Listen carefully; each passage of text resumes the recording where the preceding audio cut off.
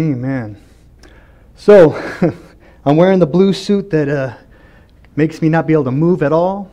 But the reasoning is because when we went to the park event where we were part of the other churches and ministering out there, Benaiah started grabbing out his suit. He jumped up because it's in the top drawer. So he's pulling it out. I'm like, what are you doing, buddy? He's like, well, we got to dress like together. And I'm like, well, we're going to a park. It's going to be 100 degrees. And he's like, well, can we wear it Sunday together? And so I was like, all right, buddy. So that's why I'm wearing this one today. So I get scared whenever I move around. It kind of feels like, if you're buttoning it up, it's like you can't move. And so sometimes I started thinking, it's like some of us with the Holy Spirit, we just don't let Him, no. We say, hey, stay down. No, I don't want to look weird. And it just pulls us together, and we all just want to just be able to walk along. And in our Christianity, we want to wear the suit, look pretty, but we don't want to go out of our comfort zone. We don't want to move around. I can't move around today because if I do, it won't be pretty. She's got a needle and thread if we have to do a timeout. So today, we're going to be a robot, but we're going to let the Spirit move at the same time somehow. But when I was studying this week, I wanted to do the last chapter of Habakkuk, and then I realized to get the full understanding of it, we probably should go to the beginning, instead of just give you the ending, because the ending's all, yay, it's happy, it's good to go, encouraging. But then I was like, I can't just throw out without the beginning of it. And so after I was going to start the sermon and just hit you with the good and pretty and the uplifting, I realized we have to go to the beginning to realize what we've missed and what we've gone through to get to that part where it is sweet. We have to go through the bitter at times to realize the sweet that we have. And so when doing that, I realized, Habakkuk's only 3 chapters. Maybe we should just start in Habakkuk. And so that is what we are going to do. And so I found that video and just threw our name at the end of it and called it good, so sorry. So whoever that is, I appreciate it. So we'll be in Habakkuk for a little bit, but like I said, it's only 3 chapters, so it's a small chapter. Everybody, even outside of the church for the most part, knows who Jonah is, and they know the story of Jonah because they're taught that in Sunday school. But Habakkuk is not taught in Sunday school for the most part. And so a lot of people are like, who is this guy? Well, he was a minor prophet, and so it's important to understand the whole Bible. And he was actually the last minor prophet to preach in Judah, in the southern kingdom, before the final Babylonian invasion. So we're going to get a little bit of a history, but I'm not going to go too deep into it because we're like, whoa, how does this apply to our lives today? But this is before that Babylonian invasion, and we've talked a lot about that with Jeremiah and how he was praising in that 70 years of being in Babylon. We talked about that a little bit. So hopefully this will be a refresher at times. But this is before that invasion on Judah. They attacked 3 separate times before carrying the Jews back to Babylon in captivity in around 586 BC, and then ministering in the days immediately preceding Nebuchadnezzar's first invasion. So everybody's like, what's this history lesson about? But to understand what's going on, to understand the political era that they were dealing with and who he was speaking to, it's important to know what was going around culturally. So what happened after King Solomon's death. We know King Solomon was the wisest king ever, but he made some mistakes and he married some women he shouldn't have married, and he married a lot of them. I think, 300 wives and 700 concubines. So being wise, he wasn't really too wise, but being the wisest man on earth, it's like, man, we are not going to... Anyway, so the kingdom split into 2 kingdoms, the northern kingdom and the southern kingdom, which the northern kingdom kept the name Israel, and the southern kingdom was called Judah, which was the tribe that dominated the new kingdom at that time. So when we talk about minor prophets and major prophets, they all have a huge impact, and they're all important, just as important, but they call them minor because there wasn't that much book that they wrote. And so the 12 minor prophets are Hosea, Joel, Amos, Obadiah, Jonah, Micah, Nahum, Habakkuk, Zephaniah, Haggai, Zechariah, and Malachi. And so the major prophets, because their books are long, almost 44 chapters or so, is Isaiah, Jeremiah, Ezekiel, Daniel, and they throw in Lamentations in there. And so those is a little bit about the Bible. So we have this minor prophet teaching in this time. So we talked about Judah. Judah was losing the Word of God. We talked about how they didn't have the Bible, they didn't have the Scriptures, and how they didn't have an importance on the Word of God, and they didn't have it hidden in their hearts. And so the Word of God was not found. And so when Josiah, King Josiah, I talked about this, when he was remodeling the temple of the Lord, they found this scroll. And they went over to him and said, hey, king, we have found this scroll. It's the copy of the law of Moses. So they found the word of God. And they're like, what is that? It was almost a novelty. It's like, wow, we actually have one of those? We actually have the word of God in our house somewhere? Like, yeah, here. And Josiah was a good king at the time. And what happens is in 2 Chronicles 34:14, it says, and now when they brought out the money that was brought into the house of the Lord, Hilkiah the priest found the book of the law of the Lord given by Moses. So they find the scripture. So they did not have a copy of the law. They didn't know where it was. And this was a aha moment. They were like, we found the word of God. What should we do? We give it to the king. And the king reads it. And see, all the kings beforehand were evil. And so they didn't reverence the Bible. And they started doing idol worship. And when that happens, you start to forget about the word of God. And then it gets put on the shelf over here. And then you start doing something else. And then something comes along the way. And then something else goes on top of it. And then the Bible is hidden. The word of God is no longer important. And that's why we talk about all the time to be in the Word of God. So if the Bible was taken from us, we would know it in our hearts. No, I know what the Bible says. And so with the evil kings and the idol worshiping, all the Bibles and all the scriptures were not important and put away and then probably picked up with the trash and thrown out. And so that's what's going on. They could not find a Bible and no one was searching for it. No one wanted one. They could have just gone to mine or Marty's house and they would have found a few of them. But we're not there. So I'm hoping we as Americans don't get to that point where the Bible just collects dust. I have plenty of Bibles that are collecting dust because those are just on the shelves. But, I have my Bibles that I'm into and reading. And most of us should have it on our phone. And we should be reading it on our phones too. But it's very important to have, I believe, and Marty I guess would agree too, to have a physical copy. He would also say to make sure you have a good cowhide on it. But it's not what's on the outside, it's what's on the inside that's really important. But I hope that we don't go that way. And I see America, that's the way it's going with everything that's going on. And it just becomes a real problem when no one missed the Bible. No one said, hey, I haven't seen a Bible in a while. I haven't heard the scriptures in a while. Just it was not on their minds and no one cared.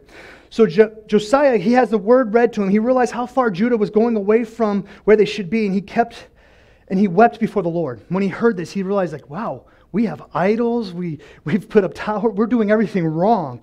And he says, we've got to do it right. And so he puts back into place, they forgot to do the festivals, they forgot to do Passover, they forgot to do Yom Kippur, they forgot to do all those things. So they were not remembering the crossing of the Red Sea. It would have been enough. They're like, what would have been enough? What are you talking about? And so it's important. So he's like, hey, let's put all these festivals back into place once again. And there seemed to have a revival in the land. It's like, whoa, we're getting back together. We're going to finally have God. But in reality, the people were only going through the motions. They were doing the rituals as just a ritual. Oh, we have to do this because the king told us to do this. They were worried about the outside appearance and not the inside, not what's on the inside. And so they were going through the motions. And this is where it happens. This is the time where we have a few of the minor prophets, Habakkuk, Zephaniah, Jeremiah, and some of the others on the scene that are talking to the people saying, hey, you need the word of God. You need to do this. And they all had their specific messages to the people. And they were calling them to true spirituality. They said, hey, you need to have a relationship with my God. Not just go through the motions, not just to open up the communion. It's not really easy to open up our communion at times. But it's easy once it's open to, I took communion. But it's to mean it, to understand what you're partaking in. And that's what these prophets were saying. It's like, hey, you need to understand what these are meant for. You need to understand what Passover was. It was because you were saved. You were redeemed. And he said, you need to understand this. And the problem is Josiah dies. And then an evil king comes and rules again. And his name is Jehoiakim. And we talked about him. This is where Jeremiah gives him the word of God, gives him the word. And you know what he does? He reads and says, I don't like this. He cuts it up and throws it into the hearth. He throws it into the fire and burns the word of God. You see what's happening now? The good king dies off and the bad king's like, hey, you know what? I don't want to hear the word of God. I don't want to hear that I'm doing something wrong. I want to do the way I want to do. And so he cuts up the word of God. And I preached about that a couple sermons ago. And so this is the time that Habakkuk is living in and preaching during the reign, it is believed, of Jehoiakim, an evil king that is burning the word of God after they just found it, and now it's cut up, and now idols are coming back up, and this is where we have Habakkuk coming into play and saying, I gotta witness all this. I've got to see all this. And so this means that he would preach in a world where spirituality was declining. He would be preaching in a world where idol worship was raising up, where sin was abounding everywhere, where the climate was degenerating in sin. Sounds like a climate of today. And so, all that to say, he was in a time, in a day, where people needed to hear the Word of God, where they needed to hear the hope, where they needed to hear what the actual Passover meant, where these festives meant, and what God was getting them out of, and what they were getting them through, the Red Sea, and all these things. And so, this is kind of like the fire that Josiah tried to start it. He said, hey, let's do something good for God. And people are like, it's not going to work, it's not going to matter. And so Saturday, we were at a park in San Jacinto where drugs are abound everywhere. And we're in a park preaching the Word of God and laying hands and praying for people and sharing the hope of Jesus with people. Some people say, not many people came. But see, we have to start something for a revival to go. We have to do something. We have to act. We can't just sit back and say, well, it's probably not going to work. We have to have action and pray and have the Lord move on our part. And so this fire, this revival, when the king comes back, Jehoiakim, it's an evil king. It reminds me of when I went to Sunday school and I went to youth camps, and you get on fire for God and you're excited, and then Monday happens, which is school, and then you're like, you put on that suit again.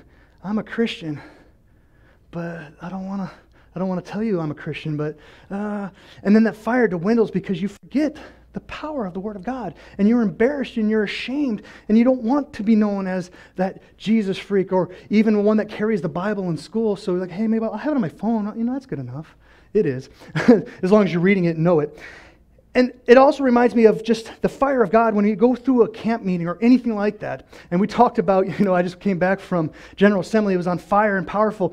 And then Caitlin goes in the hospital and this happens. And you're like, oh, man. But we can't. We have to let that fire continue on, because I know what the Bible says. I know what the Word of God says. And He says, praise me and I'll take care of you. Be there and I'll take care of you.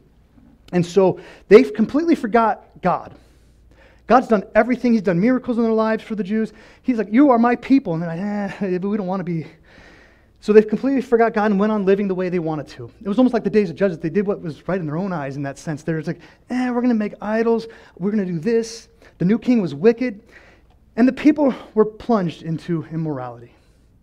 And this is the scene that we come into. Habakkuk, it left him wondering, Lord, why don't you judge your people? Why aren't you working? Where are you? Sometimes we look around in the news and say, God, where are you here? God, why aren't you intervening here? God, and Iraq, Iran, Ukraine, all these things. God, where are you?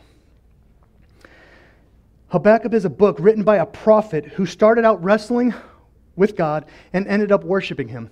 And I can't wait to get to the end of this. And we get to where we go through all this, we wrestle with God, but then there's a point where we can worship God and say, hey, I see that you had a plan all along, that you were moving and that you were acting, and that you were moving forward with action. Habakkuk 1:1. The burden which the prophet Habakkuk saw. Habakkuk looked around and said, there is a burden I see. There's a burden going on. When I look out in the neighborhood, I see a burden. When I look at the park, I see people. I see the burden. I see the hurt. I see the need that people are hurting, and I see the lack of hope. Habakkuk, his name actually means he that embraces, or a wrestler. Habakkuk was to embrace. And so you see him wrestling with God in the beginning of this, but then he gives it away to worship. Some scholars have called him the doubting Thomas of the Old Testament, because in the beginning he wrestles. And John Corson states, this word here will be a little overview of what we're going to go through, but John Corson states, in chapter 1, we see him wondering and wrestling. In chapter 2, we'll see him watching and waiting. In chapter 3, we'll see him worshiping and waiting. Worshiping and witnessing. In chapter 1, he begins in the valley. In chapter 2, he climbs the tower. In chapter 3, he ascends the mountain. In chapter 1, he sighs. In chapter 2, seek. In chapter 3, he'll sing. Thus, this book bears his name, is a great book for any of us who, at any time, wonder, where is God? End quote. And so that's kind of the themes that we're going to go through, that we start in the valley, that we go to the tower, then we ascend to the mountaintops, and that we're with God. And the difference between him and Jonah is that at the end, he praised, and Jonah at the end, he's like, why would you save those people? And so we'll see a contrast here. But he calls his writing a burden. He says, what I am here doing and what I'm seeing is a burden. When I looked up burden in Hebrew, it's massa, M-A-S-S-A, massa, meaning carry, load, or burden. It's derived from the noun nasa, meaning to carry, to lift up, to raise, and to bring. And we'll get into that in a minute. But this signifies what was lifted up was a burden. When you lift things up, it could be a burden. He saw the people that needed to be lifted up as a burden.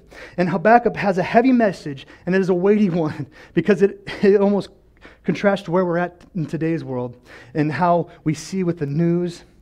But I believe there's a lot more people worshiping Jesus right now than in that time. I believe there's a lot of people that are still on fire for Jesus, and that when we do have a revival, that it's going to be a real heart revival, that it's not going to just be an outward emotion, but it's going to be an inward compassion, that we long to be with Jesus.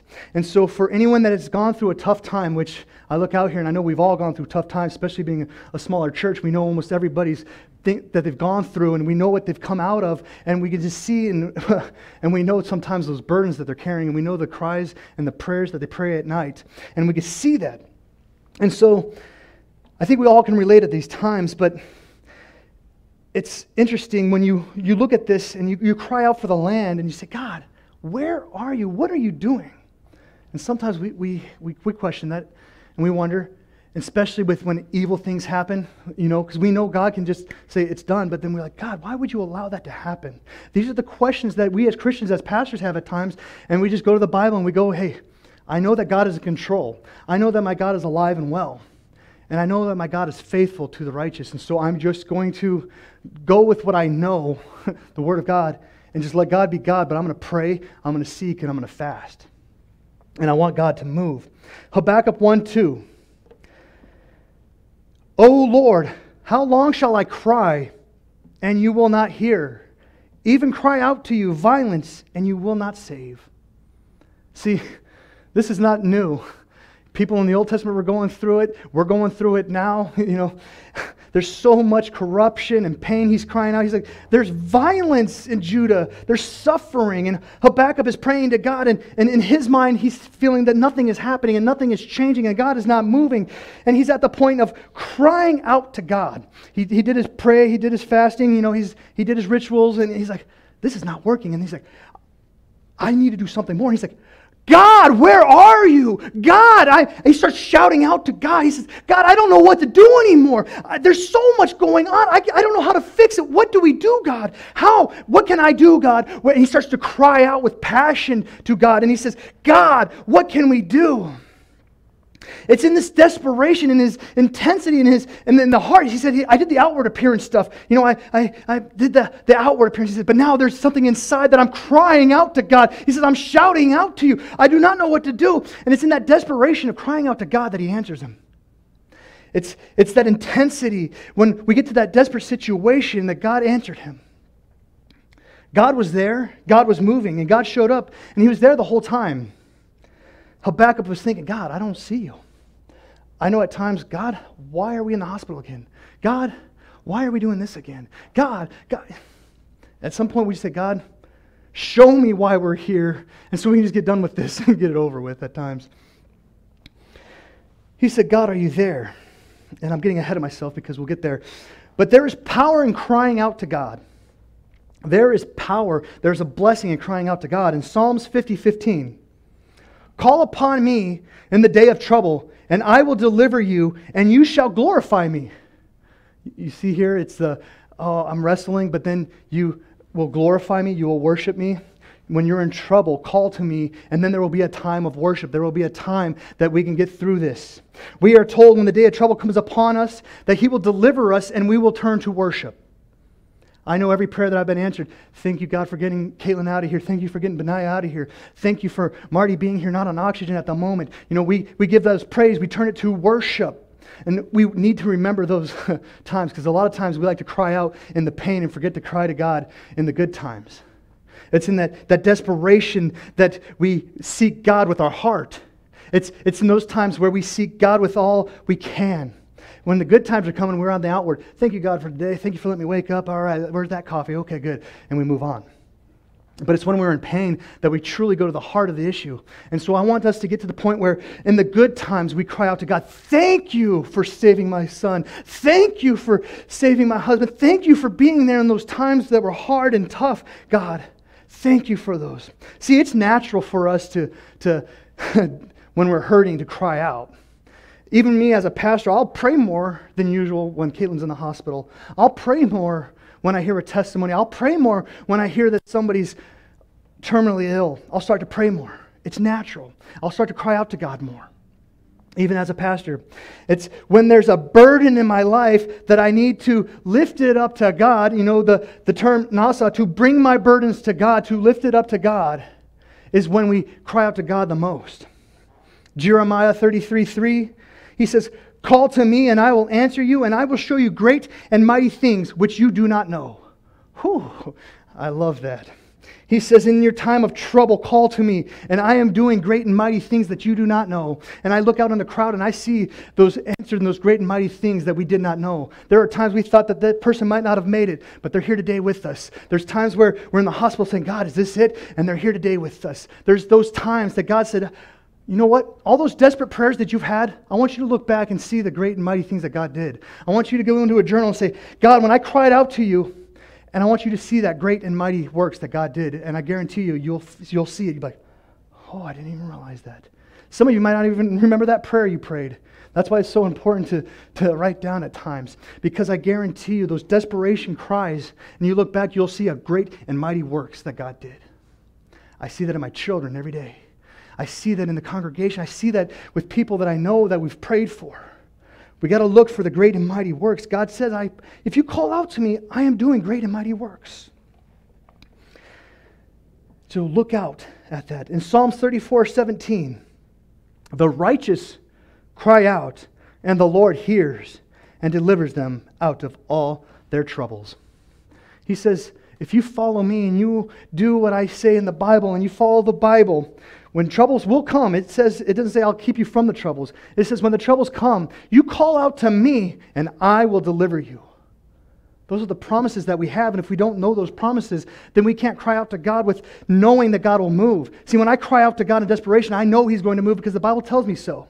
And if the word is taken away from me, I know it's in my heart because I've read it. I've hidden it in my heart, and so I know that I can cry out to God and He will answer. It says, because the righteous cry out and the Lord hears, because God knows He hears the complaints. He says, I'm here.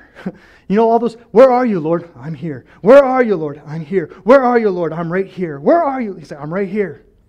And so, when you know that, and you cry out to Lord, and said, Lord, I know you're here, but show yourself to me. But show yourself to me. I need that peace right now, God. I need to be wrapped in your love right now. I am going through pain right now. I need the robe of Jesus to cover me and wash away my sins and my healing, God. I need a healing in my life right now. I need a mental breakdown. Not a mental breakdown, I need a mental breakup. I'm going through a mental breakdown, God. I need you to lift me up. This burden that I see, I need you to help me fix it. I need you to be inside of it to fix the situations that I see. And we cry out, God will hear us. The scriptures are there for us so that when we do have doubts, that we know that God is going to show up. And I expect my Jesus to show up. We do not want to be like Jehoiakim and take the word, cut it up, and throw it into the fire. We need to have it. We need to have it in our hearts. We need to know what it is. It will change our lives, and it'll cause a revival of God in your life. It'll revive your marriage. It'll revive your relationships, your companies, and everything. When you put the Word of God in it, when you put it in you and share it, God will bless you, and He'll be there for you. And when you're going through trouble, He says, cry out to me, and it'll turn to worship. And sometimes when we're crying out, saying, God, I don't know what to do, it just turns into worship. Jesus, make better. Jesus, make better. And then it just says, Jesus, Jesus. And so what I love about this is that when we go through something, God promises there will be a time where we can worship. There will be a time where we'll have peace. Habakkuk says, Lord, how long will I cry, pleads Habakkuk. The second time he uses the word cry, it literally means scream. He says, Lord, I'm crying out to you. Lord, I'm screaming out to you. He had that intensity in his heart. He says, Lord, I've cried, and now I'm screaming, I am shouting, I need something to happen. There's a time where we pray, okay, God, do this. But then there's a time where we say, God, this is life or death. God, you have to show up right now. God, I need you to show up right now. And you get in that intensity and that heart gets involved into it. Whew. I cry to you, Lord, but you do not hear me. I scream out before you, but you do not help me. That's what's going on here. In Habakkuk 1:3, why do you show me iniquity and cause me to see trouble? For plundering and violence are before me. There is strife and contention arises. I feel them. You can look at the news for the last few years and continuing on, and it literally is that scripture. There's violence, there's riots, there's looting, there's lawlessness. You can look around and say there's nothing good going on. You can look at the news in America and see what is going on, the indoctrination and things that are trying to put on the kids, the identity issues, school shootings, corruption and everything, invading of other countries. You're like, whoo, God, what is going on? I don't want to send my kid to school. I don't want to do this. And you can start to live in fear. But we need to cry out to God. And as writing this on Friday night, I looked up at the headline, the top headline. I just typed in a news headline. And it was, Zelensky warns world is on verge of a nuclear disaster. More explosions reported at Russian military sites. That was 2 hours of looking at that. That's what the news is right now. There's nuclear war potentially, and all this is going on. But sin is abounding everywhere, and according to Habakkuk, he feels that God was indifferent and idle. I think sometimes that we can like, hey, is God going to move? We're still waiting. It's been 2 years since the pandemic. I've seen little bits of God move, but I want to see a movement. You know, God, are you actually moving? Are you doing this? And we know He is. We've seen God moving. But he asked, why have you caused me to witness this iniquity? In other words, why aren't you judging the people and acting judgment upon them and doing something about this evil? He says, why aren't you doing something about this evil right now? You know what? God is a loving, caring, kind, and just God. Noah had 100 years to build a boat and witness to people before the flood ever came. 100 years. People, he just flooded the whole... He gave them 100 years to repent. After that, they're not going to repent. That's the whole point. But God's giving us time to reach the world, time to talk to our loved ones, to get them to know Jesus. God is giving us time. He says, yes, the times are coming to the end. You know, the disciples were living in the end. We're living in the end, just in the end of the end. But I don't think that's theologically correct, but we're in the end times of the end times. And so it's time that we cry out to people and say, hey, I've got hope for you. I know that there's a lot of evil going on, but I have hope for you. Habakkuk 1:4 says, therefore, law is powerless and justice never goes forth. For the wicked surrounds the righteous, therefore, perverse judgment proceeds. You can just look at the news and see that. You can see the politicians, whatever. You can just name whatever you want and pretty much probably got some corruption in it. You know, the Bible's taken out of schools. We talked about the things that are good called bad and the things that are bad called good now. We're seeing that. Powerless is translated in the Hebrew word paralyzed. It says the law is paralyzed. It's not working. The Jewish system is not functioning. And so it appears that the wicked was uncontested and that wickedness was going to be abound everywhere. And it seemed like that today at times. I look around. But I know King Jesus. I know what the Bible says. And it's going to get worse. But God says, I'm going to take my people out of here. And that's why it's so important to tell everybody about Jesus and that hope. And it's not all doom and gloom because we'll have a heaven. We'll have a place where we'll be with our family once again. Habakkuk's situation in his day was perilous, full of danger and risk. Right now in America, we have it pretty easy. If you go to a different country and try to preach Jesus or the Word, there's danger and risk. And so we must, since we are free at the moment, do what we can to let the world know about Jesus. And it says, history will repeat itself. In Ecclesiastes 1:9, it says, that which has been is what will be. That which is done is what will be done. And there is nothing new underneath the sun. Seems like we're repeating history. And so what's so great about this is that there's a chance to set people free in Jesus. Things may go back to the day of Habakkuk with evil leaders and corruption going on. We're seeing parts of the corruption going on and that.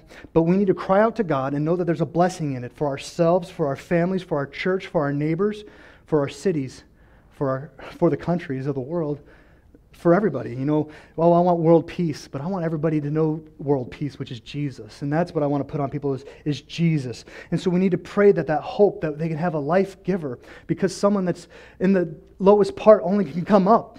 And they're in that valley. The only place is they can come up. And so we want to encourage people. We need to bring them to Jesus, the lost loved ones to Jesus, instead of complaining about all the bad and all this that's going on, and instead of complaining, oh, this is corrupt, how about we start praying? How about we start praying, and how about we start telling people, hey, Jesus can fix this, Jesus can make better, Jesus can make better. Hey, I know the solution, Jesus. I know the hope is Jesus. And we start telling everybody that it's okay, hey, we have Jesus. And if we just keep praying, and we need to be that loving Jesus, because that's, Christians got a bad rep, so we need to be the love of Jesus to the world. It's okay to question God and ask, where are you? But we need to know what the Bible says. And that's what the faith is that we have, is we believe the Word of God. He literally gave us the whole instructions. And He says, just have faith. But He gave us every answer, every solution. He gave us the step-by-step program and says, just have faith that this works. So faith is, for me now, is almost easy. It's just, I have faith that this is real. I have faith that God's going to move. And I believe in the Word of God. So I don't really need faith anymore because I have faith that this is the Word of God. So now I'm able to walk in the Word of God and be there. God is there even when you don't see it, even when you don't feel it. God knows everything and He's in control. Even in all the chaos that we see, God says, I've got the whole world in my hands. I look at the testimonies of Joseph. He was betrayed by family, faked his death, sold to slavery, but my God turned what the devil meant for evil and made him a ruler in a different country. Daniel, taken in this Babylonian excursion, taken and raised up to power. But he had to learn the occult. He had to learn evil ways and practices. And he became in charge. He became a leader. So God knows what He's doing at times. And it's going to take some of us to step up in those times and be leaders during dark times, during hard times. So know what the Word of God says, because if it's taken away, you need to have it in your heart. And you need to know it.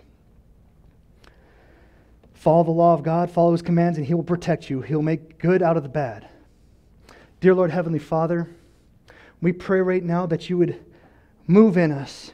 We pray that when we look out, instead of complaining, that we just continue to pray. We pray with that intensity, that we cry out to You when we're in pain, Father. We cry out to You when we need something, Father. But now we need to start to cry out for other people that need You. We need to start crying out for our lost loved ones, our sons, our daughters, our mothers, our fathers. We just pray right now that You would help us to have a real revival, a real revelation of who You are, that in our heart we know when we have a relationship with You, that we don't have to just go through the rituals of who You are, Father, the religion of Jesus, but we can have the relationship with You, Father. That we can walk in love, that when we see sin, that we don't just go out there and beat it, Father, but we can be a loving hand and say, hey, I've got a way that'll change your life. God, that You would help us, that You would put people in our paths that we can be a witness to, Father God. We pray that You would put people on our hearts that we need to pray for, continuously pray for them, Father. We pray that You would just help us to help this nation, Father. We pray for our family members. We pray for the church members, Father, but we pray for this community, this neighborhood. We pray that You would put a passion and desire, that intensity for the lost, Father.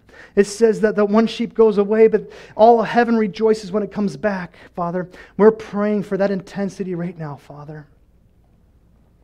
We pray that when we look out and see the burden, that we can be uplifters of that burden, that we can lift it and bring it to You, God. We just pray that You would just continue to guide us and strengthen us and lead us in our families, in our schools, in our jobs, and everywhere we're at, that we can be a light of Jesus, that we can be hope bringers in the darkness, Father God. In Jesus' name we pray. Amen.